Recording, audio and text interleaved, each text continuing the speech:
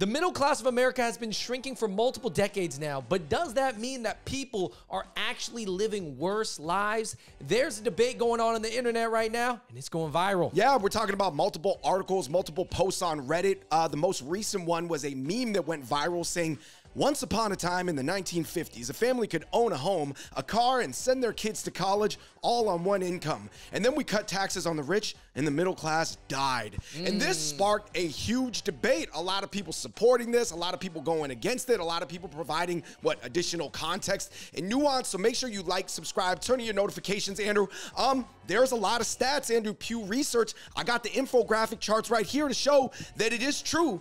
People who are in the middle class have been shrinking over decade to decade. I mean, it looks like it's just like a V taper, down and down and down. Yeah. What, are we shrinking to zero? And I think most people would agree that's not a great thing. You do need a strong middle class for a lot of things. As you can see from this graph, the upper income has been increasing. The middle class is shrinking. This has been going on for a little bit of time now, but I think the conversation has changed. One, I think a lot more people, and we're going to get into a number of points and also the comment section. But I think the biggest point is a lot of people are asking, okay, the middle class is shrinking, but are lives actually getting worse? Are middle class people, which is a shrinking portion of people, but are they still living a good life? And are people generally living a better life than they were 20 years ago? Right, because a simple income statistic, like one infographic, cannot explain the extreme, almost infinite complexity of daily life, right? So anyway, guys, make sure you like, subscribe, turn on your notifications, Andrew. I think it's clear that it is shrinking in a generalized sense, but it really depends on which demographic you fit into. There was a lot of comments, and we're gonna get into it, saying, yeah, if you were like a straight white male, you might wish you went back to the 1950s, but anybody who is not a straight white male, including straight white women, like 2023 more, even though there's a lot of problems now that didn't exist back then, because all the other tribes or subgroups of people were just screwed back then. Right. Another point that a lot of people were bringing up is that people may own less assets. It might be harder to buy a house. Or pay off the mortgage, right? Nowadays, right? But a lot of people are still living better lives. They have more things. Maybe they're happier. Are people happier? Are their lives better? Do they have dogs? Are they living in a better apartment? Do they have more hobbies? Are they just generally, just enjoying life more? Possibly. Right. I think there's a ton of reasons for this shrinking macro statistic about the middle class. And I think that everybody can argue about the distribution of the pie slices, but I think everybody can understand, Andrew, that there's like realistically 20 to 100 factors that play into this, but everybody would rank them differently, right? Like your rank of how you rank the 100 factors might be different than mine, but we can both agree, whether, let's say, for example, I'm an extreme left and you're extreme right, it's got to be made up of a ton of reasons, right? Right. And I think a lot of people are asking, like, what does even middle class mean exactly? Like, what is the cutoff point where, look at this chart where it's like, okay, for a family of one, if you make under $34,000 a year, that's lower income. And then the middle income is anywhere from $34,000 to $100,000. Right. And then upper income for a single person is $100,000 and up. Now, with inflation, salaries are larger, things are more expensive. What does that even mean? Should it be measured? Like, is this based off coastal cities or the middle America, right? Yeah, and the cost of living is different in different cities. So $100,000 in New York City and Manhattan is different than $100,000 in San Antonio, Texas. For sure. And what about social capital or cultural capital? Some people, Andrew, who are experts on this subject would argue that those are even more important or just as important in terms of life experiences. And those are incredibly difficult to quantify because they are not hard metrics with any sort of quantitative number you can place on it. Right. Now, are people traveling more? Are people having more good times? I guess that's questionable. I mean, a lot of people say social media is making a lot of people depressed and stuff. So I guess that, you know what it is? That metric is harder to measure. For sure. It's harder to measure because everybody can measure the income because that's a dollar amount, but it's hard to measure. And then you know how everybody says that social media is making people sad? But then why do they spend hours a day on social media? It's because the social media must be causing some sort of dopamine release. Yeah. So that's theoretically the dopamine. I don't know. Maybe it's different than serotonin, whatever. Is there, David, depressive dopamine? Is that possible? See, this opens up a whole bunch of can of worms. Anyway, let's get into the comments section, Andrew. Somebody said there's plenty of data showing that quality of life is much better today. This is the stupidest flat earth theory that everybody thinks that the Leave It to Beaver days were all great and everybody was like super happy in America post World War II. Yeah, that might have been a select group of people, especially like white families that were on TV or depicted in Hollywood. But no, everything's better nowadays. Yeah, right. I mean, that is true, man. If you cherry pick something like, oh, it was easier to buy a house back then, that's the only thing that determines quality of life. I get it that buying a house is part of family life. It's a significant portion. But literally, is that the only metric? Yo, if you look at some of the food, Andrew, those TV dinners that they had to eat in 1950, that was way worse. Dude, they was eating the meat with the gelatin. And what I don't like is like looking back at those days, like we can never bring those days back. We cannot bring those days back. They are long gone. Technology has changed. Everybody has the internet. Even school has changed. I'm going to get into my theory about school curriculum later in this video. But why can't we bring it back to those good old days? Somebody said then the factory jobs were gone. Then the entire country thought it was a good idea to try to be real estate tycoons. Then the real estate prices exploded. Then the loan and credit card industry exploded. Then wages stagnated for 2 decades because people would rather take out another credit card than ask for a raise or get a new job. Then the house and credit card bubbles exploded. And then everybody was facing the fact that housing, healthcare, and education are ludicrously expensive and no job is paying enough to make ends meet. This was kind of blaming it on the average citizen falling for these, Guy Kawasaki or you know, there's all these like different things you could, you know, rank I think just falling into consumerism. First of all, here's my stance.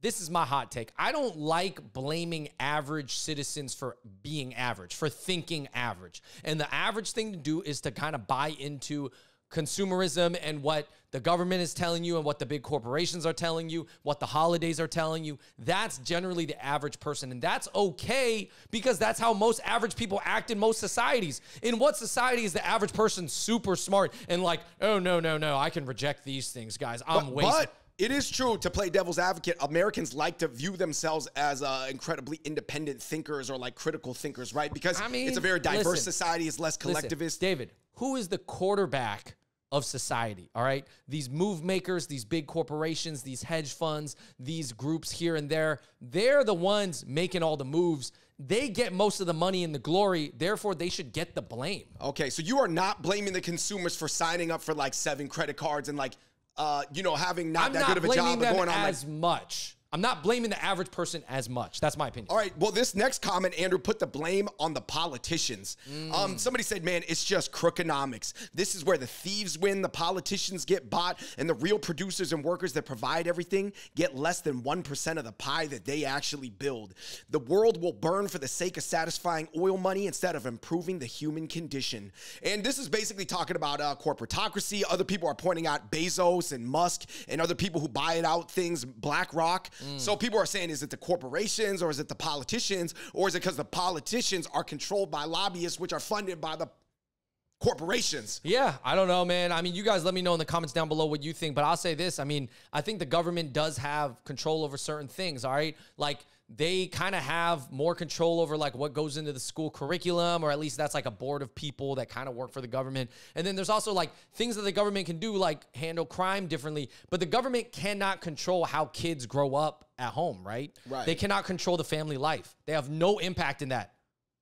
They only have impact in the government structures. Andrew, here's a little bit of history for you. Other people were pointing out that the original British colonialism that led to the creation of America was funded practically by private ventures like the Virginia Company, and the first colonists were actually just working for private companies, living in private company towns that were just called colonies. So basically somebody said, you know, this is just inherent to our creation story. We're just not taught that in public school. Oh, I did hear this thing. So guys, history buffs, let me know, how true is this? I'm not talking about some conspiracy theories. Is it proven that really the first people, you know, they weren't coming here just to free themselves from religious prosecution over in England? They were coming here as private companies for money. I heard that. This next comment pointed at globalization. The rest of the world is a lot more competitive nowadays in American exports. They got to compete with a bunch of different countries. Somebody was saying in the wake of World War II, the entire industrial world, with the exception of the United States, had been completely bombed bomb to rubble. So everybody else had to buy American exports. Since then, the rest of the world has recovered and in some ways even overtook us in certain industries and in some ways. So now we were just at a time where we were just like killing everything. It's almost like a team, Andrew, that hits like 15 threes in a row. It's just unsustainable. Oh, and then the opposing team has like one of their star players injured. Right. So it's almost like this perfect storm of things. Guys, I You're think blowing out the world by like 60. Some people said, you know what's interesting, Andrew? Germany and Japan went against USA in World War II, but those countries actually recovered a little bit quicker than other countries as well. But now Germany's still doing okay. Japan has been stagnant for 20 years, and some people are saying that now maybe the USA is past its Westbrook MVP average triple-double years. Oh. Because the USA was just like going hard. Wow. I don't know, guys. It's tough to say. I think, but there's something to it. Wow. I think this goes back, Andrew. There was a bunch of comments about the founding fathers, Andrew. They had built this into the system. We were sold lies. This whole thing has been super capitalist from the beginning. And someone said, yeah, it's hilarious to think the founding fathers were anything than some wholesome set of human beings. That's just public education. And someone's like, yeah, I'm sure they predicted this when they were just pooping in an outhouse with a candle. Like, how much is it fair that we blame the founding fathers? Because I guess they were just living in their era, setting up systems, but they had no idea how things were or were not going to develop. I don't know, man. I think it's been a couple centuries, man. I feel like you have to start looking at the people that were making the decisions as of 50, 80 years ago. Right? That led up to this. Somebody said that it's all about kicking the kids out. A lot of kids, parents, they kick their kids out when they're 18, but that causes them into a bunch of debt. And it just like cycles over time. Like basically other more traditional cultures don't kick the kids out for sure until they're 30. But in America, they're kicking the kids out of the house at 20. But at 20, you might not have the earning power and the almost adult responsibility to make the right reads to survive on your own. But there's also a lot of articles I read in the past year that said millennials are one of the only groups that are actually moving back home and living back with their parents, at least for a few years. So I think it is more common, whatever this person is describing of living with your parents longer, that is actually starting to happen. For sure. Somebody said it's actually a childcare bubble. The childcare prices have like soared over the time. So that's what's causing people to not even want to have kids. Or if you do have kids, it crunches your whole finance equation for your family. There's so many bubbles, David. Yeah, man. Bubbles on bubbles. I mean, I guess well, David, if all the bubbles are added together, it makes one gigantic bubble. Somebody said it's all a smokescreen because the internet makes you feel like you're middle class, even if you have maybe 15,000s in savings in Robinhood and your stocks are all going down, but you have the newest iPhone that even the richest billionaire cannot get a better version of. So basically, society has tricked you because you have a designer wallet and the newest iPhone that comes out every year. You just figure you're middle class, but all your assets are with BlackRock. Ooh, yeah. I mean, I think that's what it means, like standard of living or quality of life. Like, what does that really mean? Because if crime is going up, that affects your quality of life. Now, everybody has nicer things, better food now. I will say this, food is way better than it ever was. Drinks are way better than it ever was. Clothes, design, shoes, cars, gadgets, way better and cheaper than they ever were. Not to me. I'm okay with the old In-N-Out days and just yeah, but I Beach Boys. Dude, the vegan burgers are way better than they've ever been. No, but I know what you're saying, though. But yeah, it's difficult to say. I think there's a lot more variance nowadays. Like you said, like it's almost like up to you what type of life you want to live. I know some people, Andrew, that are still living like America's like 1962. Yeah, other people living in like the year 3000. And I mean, that's why I think it is beautiful that people still live on the ranch with their family and they still enjoy their life despite all these new things that we have. Listen, leave a comment down below. How do you judge your quality of life? Like, what are some of the metrics that you judge your quality of life on? Is it just your income? Is it just how many friends you're having? Is it how many backyard barbecues you're having? Is it how much you have hobbies? You know what I mean? Yeah. A European chimed in and said, I'm middle class in Europe. I own my own place and I have 2 cars. I send my kids to uni for free and everybody has health insurance. I guess Europe feels like a cheat code sometimes. But of course, Andrew, the Americans had a blast back and said, yeah, I'm sure your house is 3,000 square feet on 1 acre, right? How many miles per gallon does your full-size SUV get, huh? Do your kids both have MacBook Pros with iPhone 14 Pros with unlimited 5G data and PlayStation 5s? Do you have OLED TVs in every room? Because that's what's considered in middle class in the USA because everybody in the family's got orthodontic braces. You ever seen an American refrigerator? You ever seen what a refrigerator looks like in Europe? It's like a fifth of the size. So, by the way, if you got everything you're listed, that I just listed, you're filthy rich by European standards, but we just call it middle class. So basically, he was basically saying, what is middle class? Because it is true, Andrew, the way they live in Scandinavia, Western Europe, even though they have certain things that they're not worried about going into debt into, their refrigerator's way not as nice. Yeah, that's true. That's true. We have the best air fryers. Andrew, how much does it matter that, for example, black households are way more represented in the middle and upper middle class now since 1971 to modern day, right? So basically, a lot of people were saying that, oh, everybody always who posts these memes has to be a white male because maybe white males' macro statistics have slipped and their stranglehold on power, but everything has become more distributed. Yeah, I think America's still really good for immigrants. America's great, much better for black people than it was a few decades ago. So I guess like everybody should be happy and should be at least, you know, should, I guess, understand that, I guess, you know. No, so I do sure. think a lot of the people posting the memes honestly are like 40-year-old and up, like white males. No, for sure. Think so. I think that they want the time machine. Possibly. Not all. Come on, guys. Andrew, the last thing was there was a lot of French sociologists and public intellectuals that came up with this thing to measure social and cultural capital. Basically, they wanted ways to measure how somebody's life was outside of just hard metrics. Because, for example, Andrew, let's say you're an immigrant kid. Your parents open up like a chop suey spot, like a wok spot in the middle of nowhere, and your parents make $170,000 a year, but they work 17 hours a day, 7 days a week. It almost feels like you're living in poverty, but you've got money in the bank. That's going to skew like income statistics, but you're living a horrible life, right? Oh, yeah. I mean, your life, maybe you don't enjoy your life and you feel stuck in it, and therefore your quality of life is worse.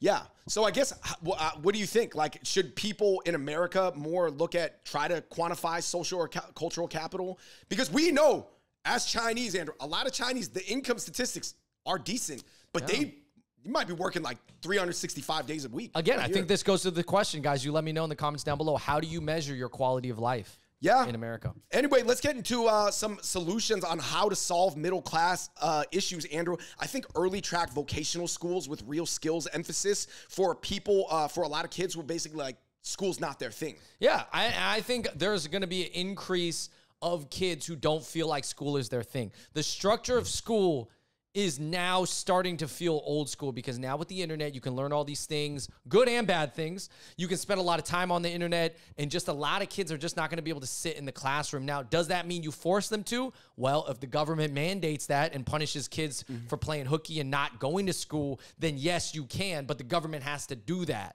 Right? The government has to put that in place. The families are not going to be able to keep their kids in school. The government literally, the police literally have to tell these kids, go back to school or stay in school, you know? And there has to be some type of repercussions if they don't want to sit still in school. But other than that, then you got to change the curriculum of school. Do you think there needs to be more money management or money growth or saving, investing, due diligence on business deals? Like, they don't teach you how to balance your credit cards or anything in school. Man, I mean, financial education, man, there is a lot of financial education out there, but a lot of it's based in like how to get rich quick and all this stuff. And that's what I don't like. I think it is sad that a lot of people do not trust the people who run society anymore. We don't trust it because we're saying, listen, I have to buy my own house. I have to rush to buy a house because if I don't buy that, some BlackRock or some real estate tycoon or some guy who owns like 50 properties now is going to buy that and then jack up the price for me. So I need to buy that house quicker than other people can. Yeah, I mean, it feels like that right now. Yeah, in a perfect world, you'd be like, yo, I'm just like trying to rent and maybe I'll buy a house, but hopefully it's not ridiculously high. Right. Andrew, I did some Googling. You know, the main solutions that people say are like, you know, higher minimum wages, renewed infrastructure investments, almost like the New Deal with Theodore Roosevelt. To me, I ultimately think that that sounds right, but it's going to ultimately fall on individual communities to share knowledge amongst themselves. Yeah. You know, like, for example, right now, there's a lot of urban black pages that did the work, and they're almost taking like Bloomberg knowledge, but they're distilling it with a different messaging and a different tone for a new audience that otherwise wasn't receptive to it when it was all like, you know. Yeah. Just the messenger matters. That's like saying having like certain you know, Asian people deliver a similar message as something else, but it's going to hit different, It right? hits different. It hits different. Yeah, I think people just got to help each other out more, right? Like, I do think that the days, Andrew, of having a 9 to 5, plopping down in front of your big screen TV for 3 to 4 hours, and then just thinking that life is going to be gravy, that's probably not going to work anymore moving forward, right? Yeah, I know. And I think the world is more complicated, but like, I think students almost have to be taught like how to use social media to their benefit versus like for negative, you know what I mean? Because it's going to be there. Yeah. Like, unless we literally are locking down phones like China and like limiting phone usage and app usage. Does TikTok need the education tab in America? Yeah, yeah. And the government needs to come in and step in, to be honest. Because really, people are only going to follow it as much as the government allows you to. Yeah. Really, honestly. Let's just get into our takeaways, Andrew. I think as far as the macro statistics on the shrinking middle class, I think there's so much that goes into it. But the truth is, Andrew, nobody can change it, right? Like, it's very, very difficult. There's so many, there's like 1,000 factors that go into, you know, this V taper of you see this like middle class bar shrinking on the infographic. It is what it is, right? And I think that that's why you see so many people going for this new gold rush mentality of everybody's like trying to get rich by any means, whether that's like, you know, OnlyFans or whatever. I mean, there's a lot of other ways that, you know. Yeah, outside of the system. But I'm saying everybody's like going for those right now, but those are not necessarily fully constructive either. Yeah, I think just people there has to be more focus. This is my last takeaway, is that there needs to be more focus on speaking to people who do not want to operate in the traditional systems. Like, even our job, yeah, we get a check from Google and YouTube, right? That's part of it. And then there's certain brand deals we'll work with. But we are kind of like one step out of the traditional system. And I think people need to stop thinking that more and more people are going to jump back into the traditional system. Right. Even though the corporations, I'm sure that's what they want. Yeah, you still need electricians and stuff like that. Like, so someone has to train that job. But I'm saying, like, more and more people are finding a way to make money in a new way. So you have to prepare for that. Yeah.